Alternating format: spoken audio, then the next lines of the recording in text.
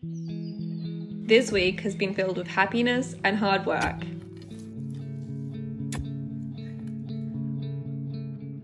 And the first signs of the shifting seasons.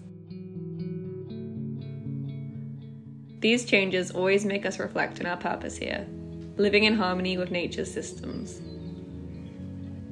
And we've come to realise that we've found happiness in our purpose here on the farm, in the simple things like fixing a fence or planting a tree or growing food, in the changing seasons and the freezing water. We've found fulfillment in the smallest things, like being needed by the animals. We wake up each morning knowing that we have a full day of caring for them and working on regenerating the land. And this purpose makes us feel so full and happy. To me, happiness isn't a state of being. You can have moments of joy, like making something with your hands, growing and eating your own food, or skipping down the hill and jumping in the water.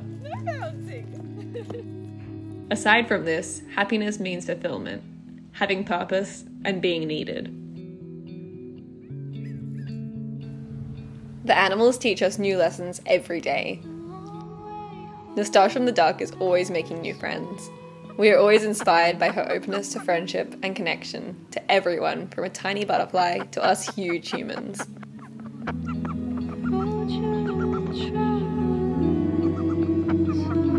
Ducks bob their head to say I love you.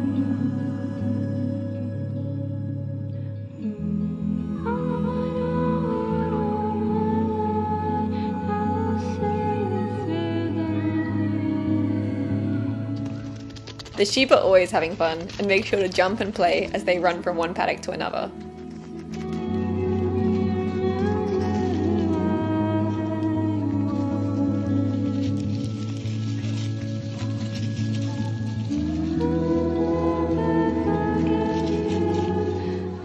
We always try to hold the positivity of a bouncy sheep in all of our day-to-day tasks.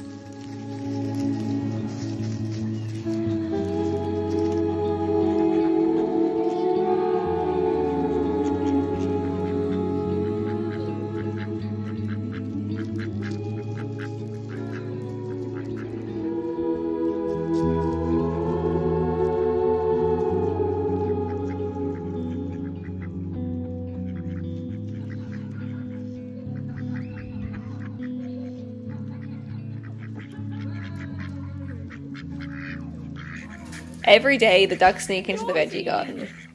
They have realised that they love lettuce, so one of them is always sitting and chewing on our fresh greens. Today, we are mending the fence and stopping these little rascals from jumping through. We've already fixed this fence so many times, but they always seem to find another tiny hole to sneak through. So, even though it feels like we're getting nowhere, I love tasks like this, where I can just sit and think and slowly work my way through a problem.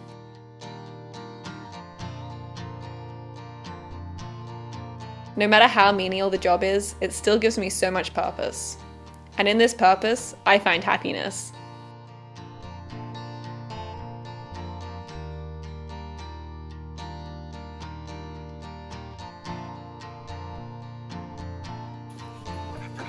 It's hard to get anything done when you have the cutest little distractions waddling all over you.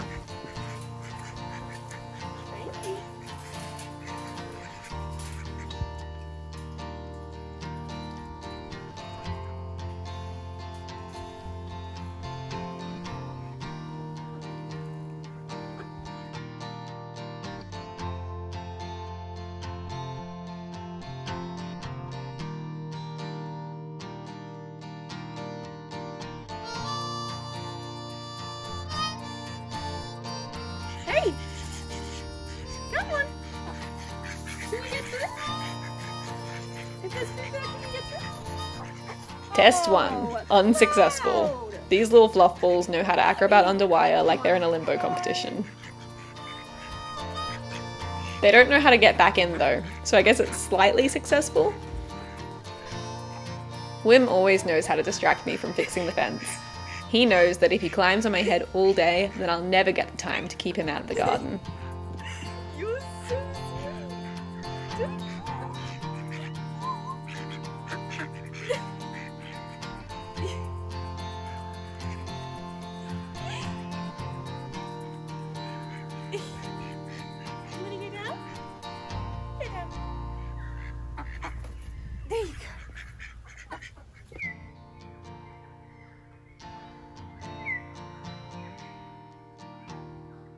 After tightening the wire, I think we've finally stopped them, at least for now.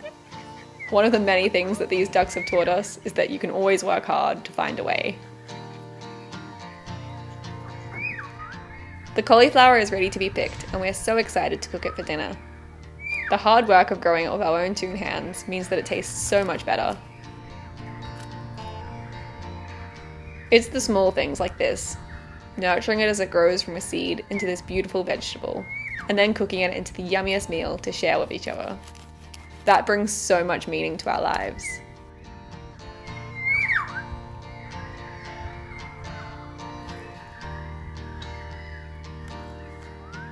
This year, the goats didn't get in and eat all of our broccoli, which is also a small joy.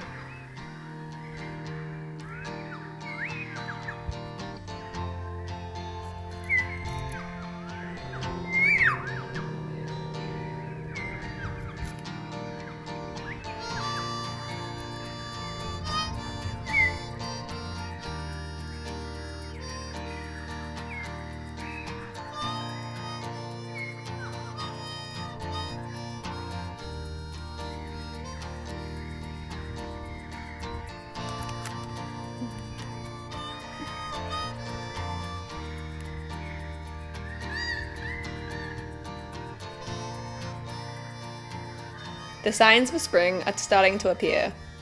The frogs begin to call, and the red cedar trees are shooting bright red with new growth. They are one of Australia's only native deciduous trees, and at this time of year, their beautiful red leaves are spotted through the rainforests. We can see them dotting the gullies and ridges way off in the distance, and their strong glow reminds us of this change.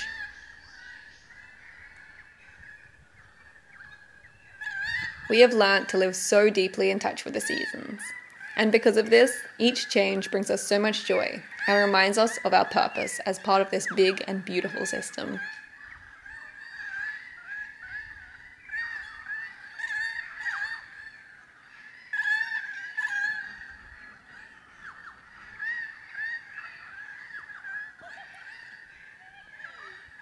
We always try to remember to bring joy into all aspects of our day. Moving the goats to a new paddock is way more fun if you skip and jump, and the goats always follow, excitedly wagging their tail and shaking their ears.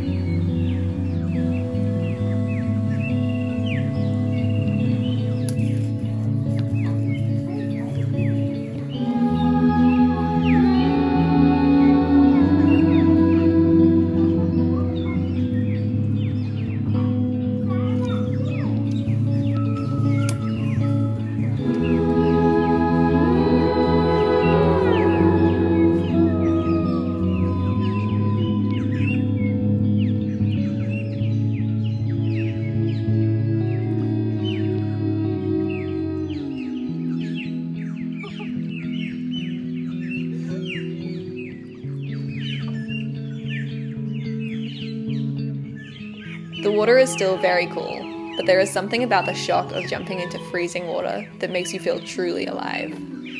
It is such a celebration of life.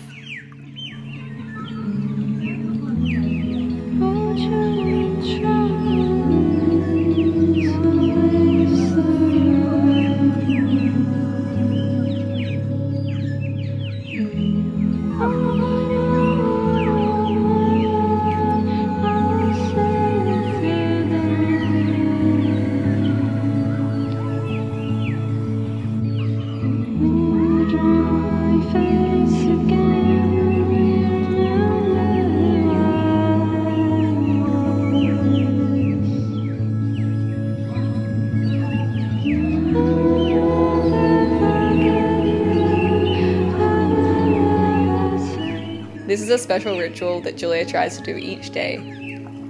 But I am much more happy sitting in the sun and watching her swim.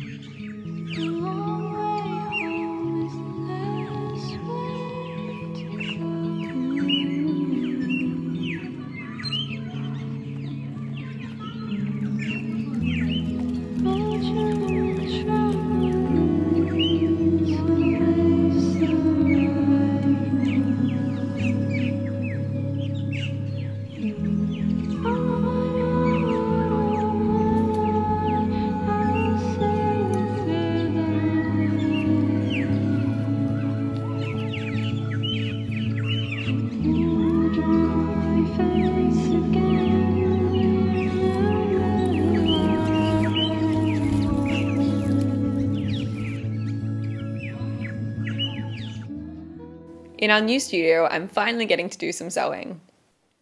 I'm sewing a top from recycled scraps of fabric. Crafting is a way that I find purpose in my life.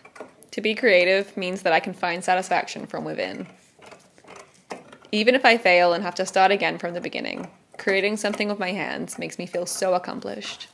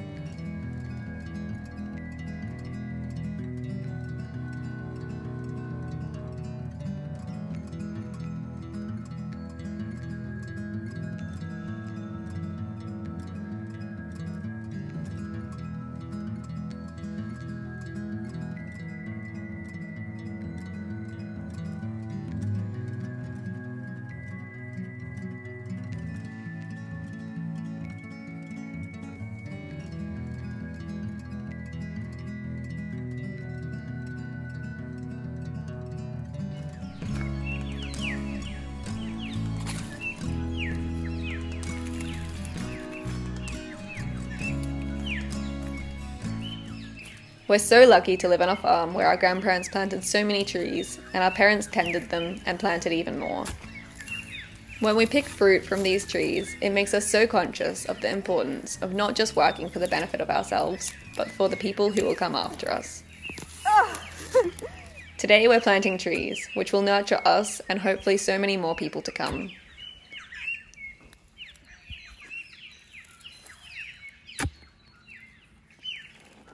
Caring for the earth and the future gives us the truest sense of purpose.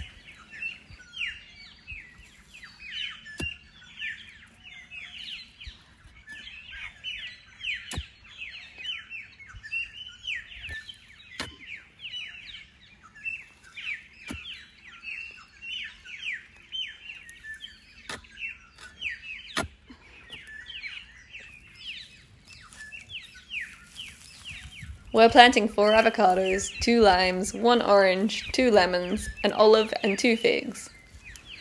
We were able to plant these trees because of the help of our patrons, and we're so excited and grateful. We're inspired to continue caring for this food forest and fill it with so many more trees. As carers of this land, it is our duty to plant more trees and fruit for those who will come after us. In our journey of returning to the farm, we hope to plant many more trees, so that those who come after us will be nourished by the trees that we plant and the meaning of our actions. In this journey, we have also learned the value of trees. The beauty, meaning, and health that a 50-year-old avocado tree has is so much more valuable than any money or possession.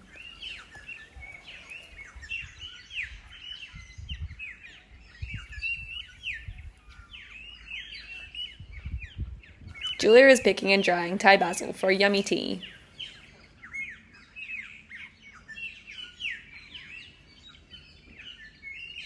She is taking the bush out so we can plant asparagus and blueberries here.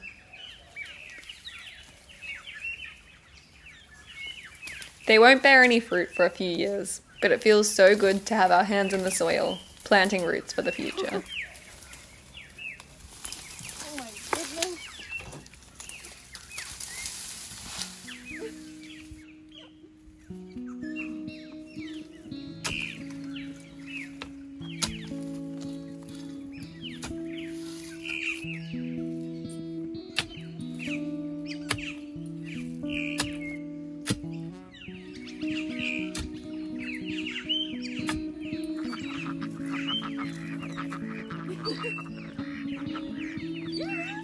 You wanna go? Come on.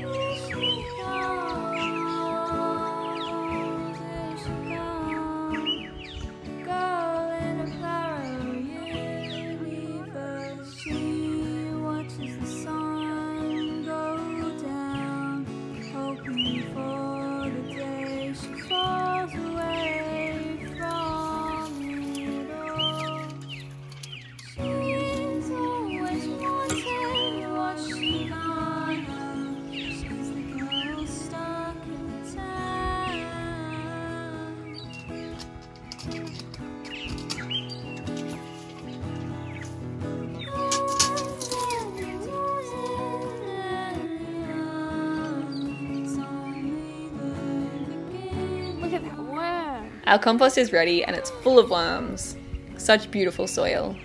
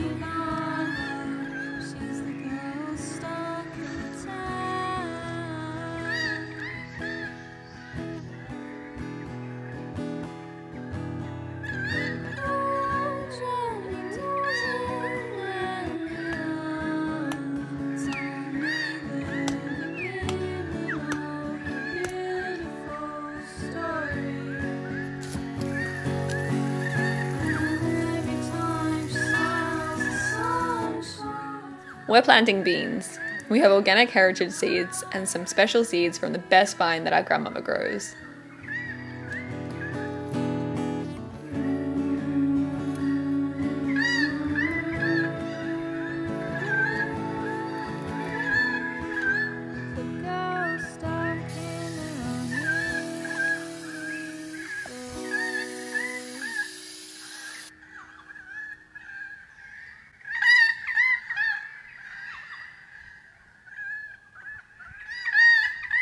With all the work this week, we always make time for just sitting down and relaxing. We join the sheep for a special moment of calm in the shade of the custard apple tree. This gives us a chance to just sit and be still. I think we could all take lessons on how to be happy from sheep. They eat when they're hungry and they nap in the shade. They adventure to find the tastiest fallen fruit and they skip down the hill as they go. Most importantly, they act as a herd and all look out for each other.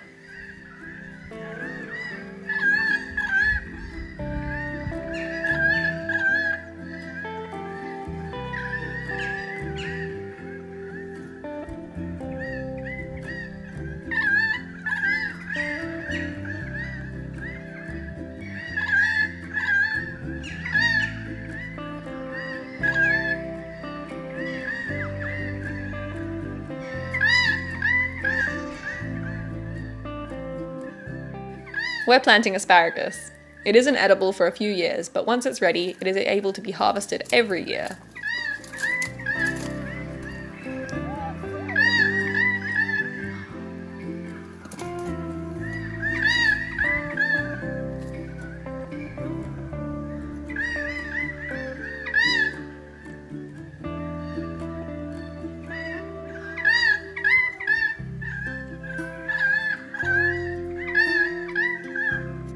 Look how big this one is.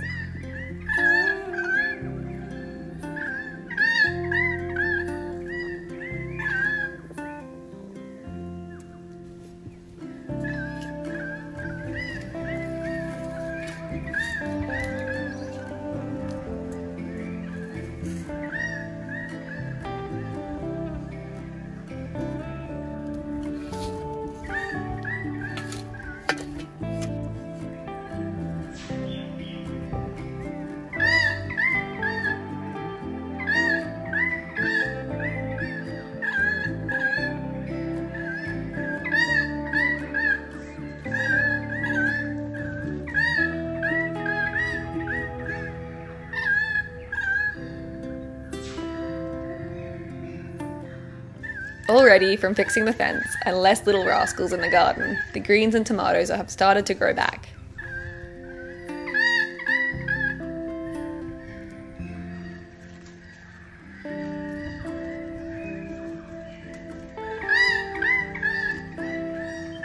We're making a salad.